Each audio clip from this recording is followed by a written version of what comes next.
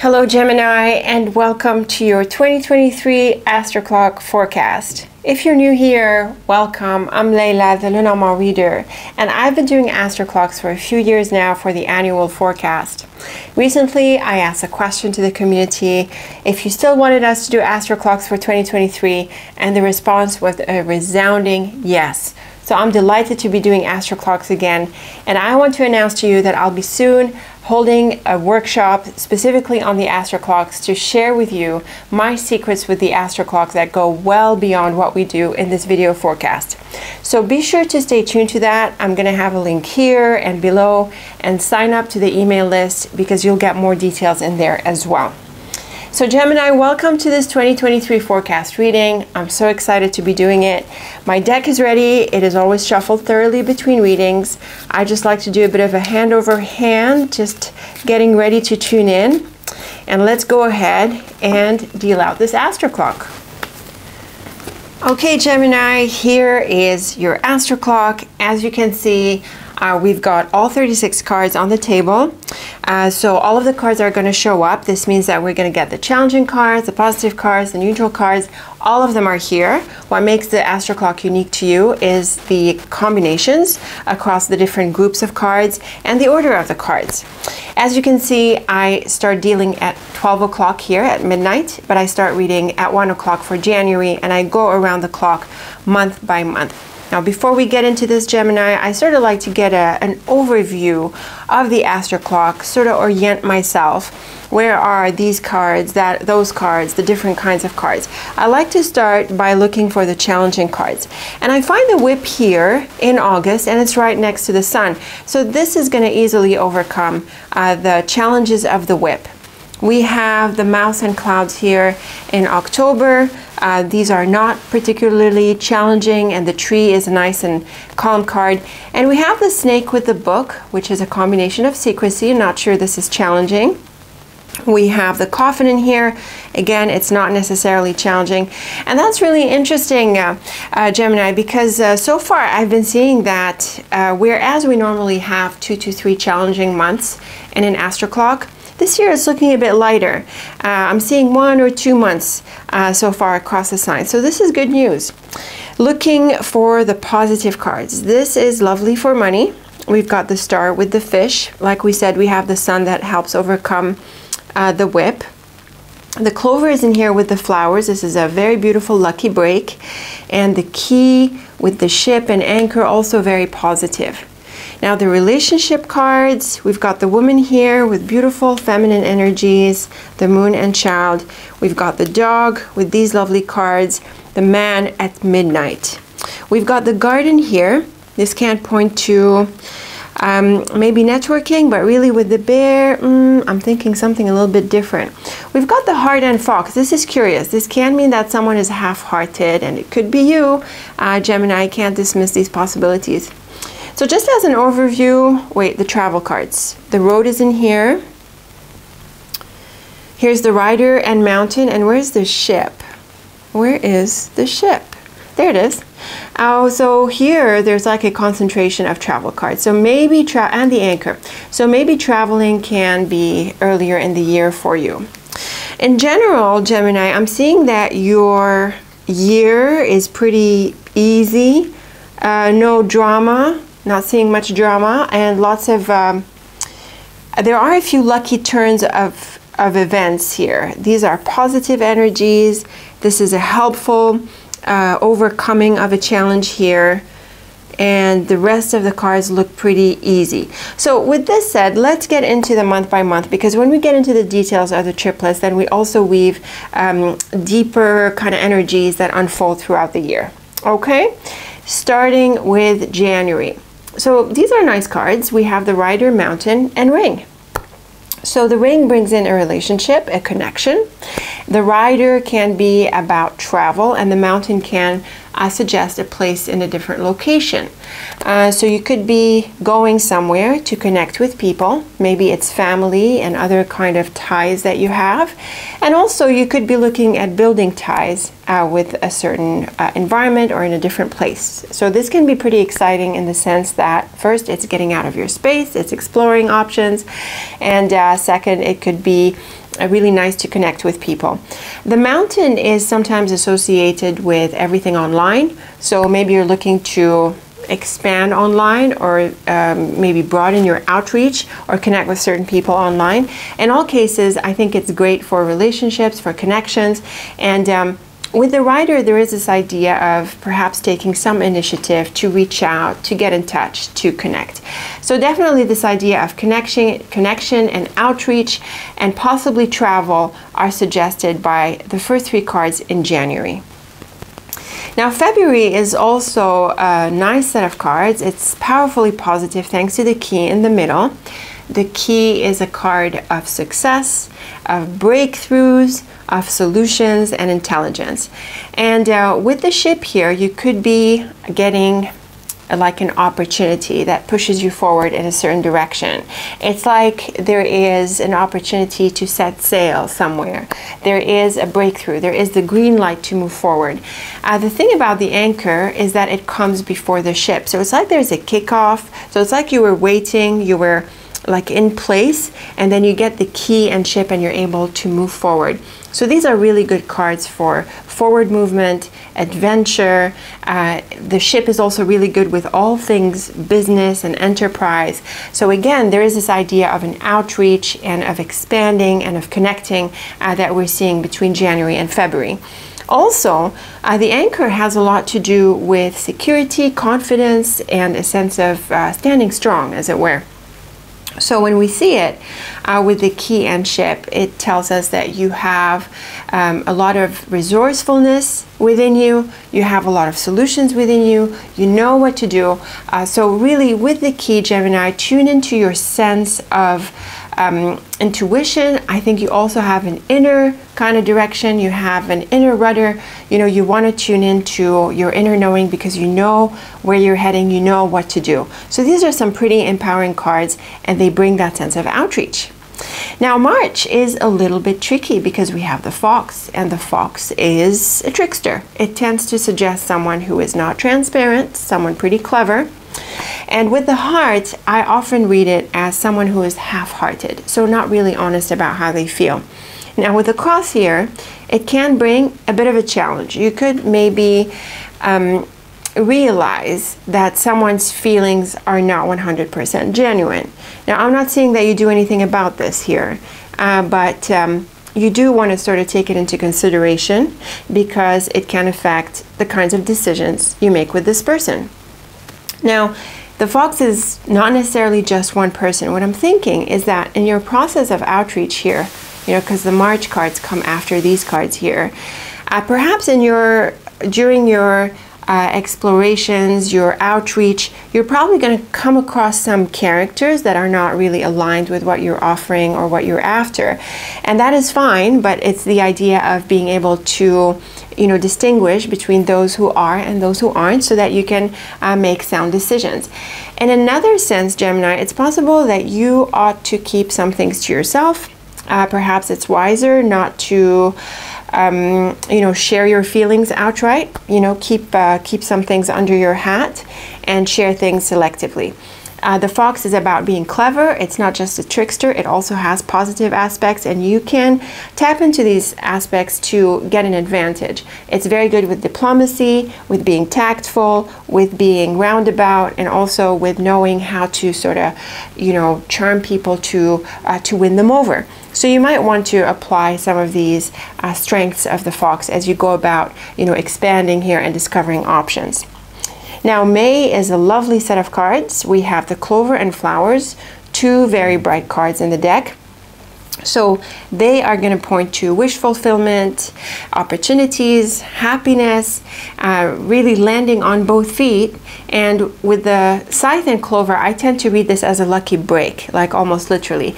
So it sounds like here you're about to break through. And you know, these first few months, they're really about navigating towards a certain opportunity. It's just that March holds you back a little bit and asks you to sort of be still because something is in the making. And we see that in April, it breaks through. So you are going to get that lucky break. Now, the thing about these cards is that they're pretty general. And of course, when we get to the monthly forecasts, we're going to dive more deeply into all of this, Gemini. So tune in. And so these cards don't really tell us if this is at work, in your relationships, or with money, or in another area of your life. It's just a general dynamic here where there is definitely a lucky break, a breakthrough, and hopes and wishes materializing. So this is a really powerful month in your year where there seems to be a shift in your luck, or your good fortune, as it were. Moving on to May, and here we have some relationship cards that manifest. So between May and July, we're seeing relationships. Earlier, it was more about, you know, your sense of direction and where you're heading. Actually, it's a pretty powerful opening of the year for you. In May, we have these beautiful feminine cards. We have the moon, the child, and the woman. So this can be a few things. There can be a new connection that you make. You meet someone new, and this is looking like someone supportive. The moon can also suggest an invitation or a proposal. So perhaps you're invited to do something, or you know, there's a proposal that comes your way, and this woman could be the one who puts it forth. It's also possible that this has to do with having children.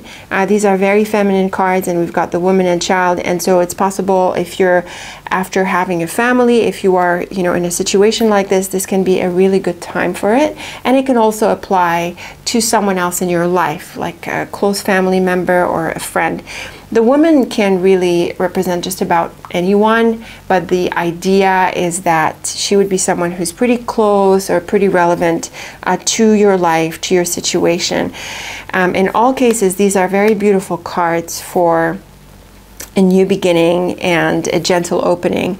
They're also really good cards for creativity, and actually the flowers is the third creativity cards in the Lenormand deck as far as my dictionary is concerned, and we're seeing them, you know, pretty close to each other here. So I think that between April and May there is a sense of expression that can come through. I think it really builds on the initial combinations here, because there was this sense of outreach and expansion and growth, and it really does pour into here as well. The only thing here is that a person comes into the picture to motivate this or to be part of it in one way or another. So really good creative energies here between April and May. Looking at June, it just continues. Lots of positive energies here. The star is a wish fulfillment card. The fish is the money card. And so together there is abundance. There is also the possibility of making more money. The dog can represent an employee, a friend, a colleague, a customer. Really, the dog can also be a wide range of people. It just tends to represent people in our peer group generally. And when we see it with these cards, there are beautiful opportunities here. This can be about expanding your customer base if this is about your business because of the fish. This can be about getting help and support from people.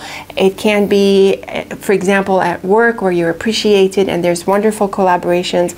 Any sort of way the dog fits into your environment, the star and fish really deliver a lot of success and abundance in different ways. So it's not just money and you know, the practical things and material things, but it's also a sense of ambition that can come through, the idea that you're really reaching for the stars and that you're able to materialize your goals.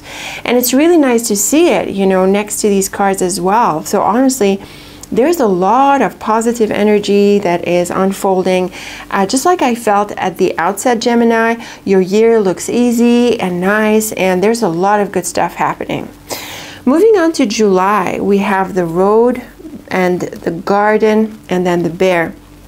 So the garden is a card of community. It tends to be associated with the public. And when I see the bear next to it, it tends to point to influence. So again, there is another idea of outreach. It's looking, Gemini, like this idea of outreach, of being out there in the world is a key theme of your year, of your Astroclock. The road here can be about pursuing different people and places. It could also be going into these places, and I'm thinking, you know, in terms of your outreach here, it's about breaking into certain communities. And I think with the bear, you're going to find that you can take up a position of influence where you're sort of authoritative or a go-to person.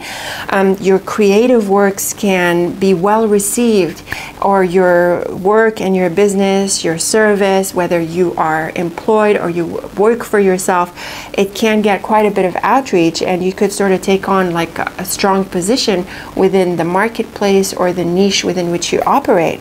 So these are really good cards. In another sense, Gemini, it's possible that you face up to some competition. And the reason I say that is because we have the whip next to it. Now, when we see the sun and tower, it's very likely that you're able to beat the competition, or at least maintain your position. The tower is another one of those cards of dominance, because it has to do with authority, with government, with corporations. It has to do with the ivory tower, if you like, and management. So the idea of reaching the top is very much indicated by these cards. Yes, this can mean vying for the position. It can mean competition. But the sun is up to the whip. The sun is a very bright card, and it can challenge the whip, at least in the way I see it. So really seeing these cards together, very interesting ideas that are coming through your cards, Gemini, suggesting that you could penetrate certain markets, you know, and maintain like a position of dominance, or establish some kind of influence, you know, within this environment, whether it's for your business or socially or in other ways. So very interesting cards. Another way we can read actually both of them is that with the bear and tower, you have access to certain people in power or certain decision makers. And if you need their support, you know, it looks like you could get it. The whip can be a bit challenging here, but the sun really helps overcome it. So if initially you sort of don't feel like you can talk to this person or that person, or there's been something between the two of you, then you're able to overcome that and you know, maintain that connection. On this note, Gemini, the whip can point to a conflict. I'm not seeing people cards here, but we do have a lot of people cards before, so it can sort of pull some of that energy into the triplet, and suggest that maybe an issue comes up. But again, with the sun and tower, these are beautiful cards of healing and even forgiveness. And so I think that whatever challenges brought by the whip are going to be overcome. So very nice cards. Moving on to September, we have the letter, coffin, and lily. Interesting. So this can take on a couple of different meanings. The coffin is the main card that affects this triplet, not only because it's in the middle, but because of the energy it brings and because of the other two cards and, you know, their qualities. So the coffin is an ending, and it can also put things on hold. It can also mean feeling tired and stressed, and I think the health aspect can come through because we have the lily. Now, the letter with the coffin and lily can mean that you're waiting for some news, and that it sort of drags a little bit because both the coffin and lily are slow. And we see this drag element going into October as well before things kick off in November. So it looks like here, Gemini, there's a bit of a waiting game where things slow down a little bit. Maybe not a bad idea in view of all the stuff that's been going on here. But it's sort of, in October, it might sort of stress you out a little bit. It starts to get to you. But in September, things are on hold. Maybe the news doesn't come through. You're waiting. You could also be stressed out and wanting to take a break.